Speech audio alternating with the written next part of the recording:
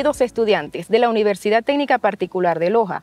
Bienvenidos a la asignatura Gramática, que se imparte en el segundo ciclo de la carrera Pedagogía de la Lengua y Literatura, con una valoración de 4 créditos.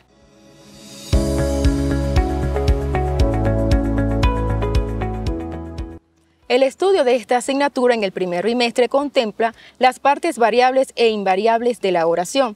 Se verá también los criterios semánticos, morfológicos y sintácticos del sustantivo y del pronombre, así como también su género y número. En el segundo bimestre se estudiará la estructura sintáctica de la oración, clases de sujeto, la concordancia y la oración compuesta. Estos contenidos tienen la finalidad de promover el desarrollo integral de las competencias comunicativas, orales y escritas, así como potenciar la reflexión crítica valorativa para el fortalecimiento de la lengua española.